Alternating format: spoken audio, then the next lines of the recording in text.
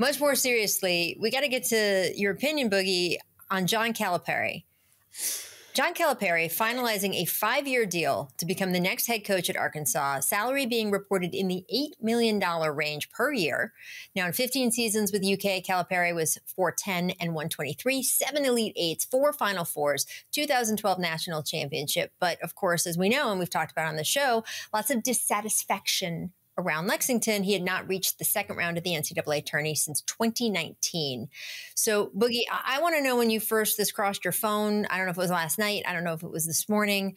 What was your reaction? Your first 30-second reaction? I was shocked. I was shocked, and I have a soft spot in my heart for Lexington, Kentucky. That was a place I consider home at a certain part of my career. I've got great memories, great times, great relationships still to this day in that place. And it's going to remain that way. You know what I mean? The same goes with Cal. I understand his business. I understand the ups and downs of it. I see both sides. I understand both sides. But, I think this is good for both sides in a way. I think this is a fresh start for Cal, and it's also a fresh start for the University of Kentucky. It's been a lot of chatter and back and forth about, what's the standard, what's expected on a year-to-year basis. Well, I think everybody's going to get a real, taste of reality moving forward, from this moment. Amen. I think with Cal, he's now in a place where it's not this pressure to bring in a championship every single season since, that's the standard at UK. This is now a place, I think Arkansas, we all know, we've seen this movie before with Cal, where he goes becomes the hot spot. That's the reality of this. Yeah. Arkansas, everything about Arkansas is, I put Cal and Deion Sanders in the same category. Deion has the prime effect, and we've seen what it's done for not just the program, but the entire city of Colorado, entire state of Colorado in the city that they're in. And Boulder. Yeah. And Boulder. We've seen what it's done. It's the same thing with Calipari. Arkansas will now be the hot spot. Arkansas will now have the #1 recruiting classes coming in every single year. Arkansas will be full of celebrities. Arkansas will have the most talent coming in and out every single year. The machine will continue to go. It's just being a new place. I think when it comes to, UK, we're going to have to go through our rebuilding process. I think there isn't a right answer as to, who will fill that spot. And yeah, it's plenty of, popular names out there right now. You got, Dan Hurley and UConn. UConn not letting him go. Let's No. Well, that was my question. Okay, so if you were the athletic director, who would you get to replace John Calipari? Who's gettable? Dan Hurley's not going. Jay Wright is living his best life. Yes, he is. Half the work, even more money. He's not leaving. I saw something about Oates, the coach Oates from Alabama. Yeah.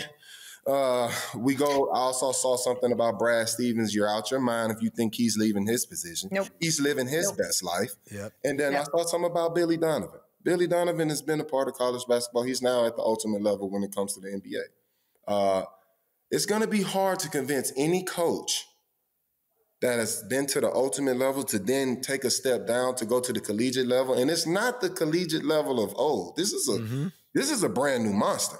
So now, and most of these coaches that used to coach in that old way, it was their way or the highway. That's not what college basketball is anymore. So to think that it's going to be a line around the door of coaches that want to, not only coach at this level, and it's 10 times the amount of work, you now have to convince them that, you have to meet this standard of being a championship team every single year. Good luck finding a replacement for Cal, because it's going to be very, very hard. Yeah. And UK will, and what we experienced in those 15 years of Cal being there, we will never experience again. Now, I'm not saying we won't have championships down the line because UK is UK. You know what I mean? I think the AD will, go about it the right way, find the right person to fit the culture, meet the standards, and it's going to be a process. As long as they understand it's going to be a process, and I think it's going to be one of those processes to where you end up finding talent, you build on them for 3 or 4 years, and it's going to be a team full of juniors and seniors like we continue to see in this tournament, because that's what wins tournament games. Experience and consistency. That's what wins in college. So, it's rare occasions where you get a young group that can do it, but that's a rare thing. That's like hitting the lottery. But at the same time, we see time and time again, the consistency and the experience is what wins college tournaments. So I do think, Kentucky down the line will finally get one of those teams and, we'll be back at the top, or in that moment be at the top. But to be the hot spot or be what we've been as of lately or these last 15, it'll never be the same. Even when it comes to TV games, the revenue, everything that comes with Kentucky won't be on TV anymore. It's going to be hard to get a kid to go to Kentucky if they're not on TV. What kids are looking for in today's time is what's hot, what's cool, what's relevant. I want to be on TV every single night to show my talent. Guess what team's going to be on TV every night? The Arkansas Razorbacks. Rachel, I think the thing to keep in mind is, and Boogie, you could correct me if I'm wrong, but sometimes people at places like Kentucky or UCLA is a great example of how it could be, because UCLA is kind of going through it in terms of they think, oh, it's here. It doesn't matter who's coaching. They're always going to come. But the reality is in the last 15 years, these kids wanted to go play for Cal. And it's not just because Cal's a nice guy or a fun guy to be around. It's because Cal went into every one of those living rooms and told those kids, my number one priority is to see you be as high a draft pick as possible. My number 2 priority is championships. And he knew that if I get the talent, we're going to win games, we're going to go to Final Fours, and we might win some championships. They ended up winning 1. But the reality is every year, the start of the year, we knew that Kentucky was going to be one of the top teams in the league. And that was because of Cal. And like Boogie said, we could look at the track record. He went to UMass. What'd they do there? Final Four. He went to Memphis. What'd they do there? Championship game. And again, those aren't hot spots. Those weren't blue bloods. Those were smaller schools. He comes to Kentucky. He has the success there. He's going to go to Arkansas. Arkansas ain't Memphis and it ain't UMass. That's a school with deep pockets, with boosters that want to see winning. Walmart. Jerry Jones, Tyson Chicken Family, all them people, Walmart. They got money and they want to see wins, and they'll give Cal whatever he needs. Yes. He's going to be happy. Money. They'll make the money back. And they'll make the money back. They'll make the money back. Meanwhile, Kentucky, we seen what happened when they have a coach and then they're trying to transition on afterward. So what happened after Pitino, after Tubby, and the down years can happen. And like I said, if you don't believe me, look at UCLA, the greatest basketball dynasty ever. Look at what happened to them in the down years. Look at what's going to happen in some of these other schools. Georgetown in the down years, UConn in the down years. It happens to all of us. This game is built around the people who play it and the people who coach it. And the name of the team has an impact, but it ain't going to erase what the first 2 things do. Yes. Yeah. I do think there is a right answer to UK, like moving forward and making this process, like moving forward with a good energy. I think the perfect hire for UK at this point would be Rajon Rondo. Oh wow! Ooh. He's we sat here last week, Boog. We did. And he said, I want to go into coaching. We sat with Rajon last week. He said, I definitely want to go into coaching. He said, the only reason I'm not doing it now is that I need to get my daughter off to her final year of high school volleyball. And then once she's set and she's in college, I can go. Guess what? He can play and coach in the same, he can coach in the same place his daughter plays. He doesn't have to wait that year. Exactly. Right? She's right there. He's right there. It's all good. And by the way, he also said that he'd like Boog on his staff.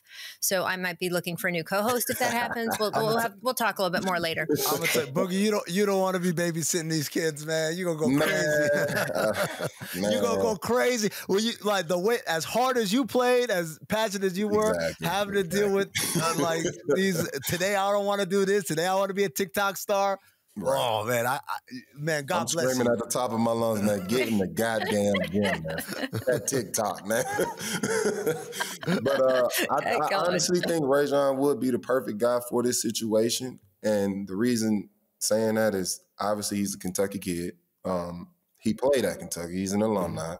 He understands. He lives there right now. He lives there. He's already in town. Doesn't even have to move. Don't even have to pay moving expenses. Yes, but he understands both sides, like probably better than anybody else ever will. And I think when this is going to be a healing process for Kentucky. Like, it's going to be a lot of things moving forward. And I think putting Rajon in that position, he's going to be a great energy moving forward. He's great at creating a standard. He's great at leading the ship. I don't think there's a better leader to lead Kentucky out of this spot than a Rajon Rondo. He has the intelligence. We don't even have to speak on the intelligence and the knowledge of basketball. Like, that's a gift. Boogie, you want to know what my prediction is? My prediction is they're not going to do that. They're going to hire the wrong person. They're going to learn the hard way that, this ain't as easy as we thought it was. Right. And then maybe they'll come around. But that's good because Doe doesn't want to be the rebound anyway, right? So I don't know. We got to see. Maybe he doesn't want to be the rebound. Maybe he wants to wait and see. I'm not thinking about it in that type of a way. I just think this is great for everybody moving forward. Not in a rebound type of way, but just putting things in a positive way moving forward. Like, because at the end of the day, I bleed blue. Like, I'm Kentucky to the death of it. So I always want success for this, university and school. So that's more so my thinking. And, how can we right this ship now that we've moved on from this part? And I think Doe is the perfect person to do it.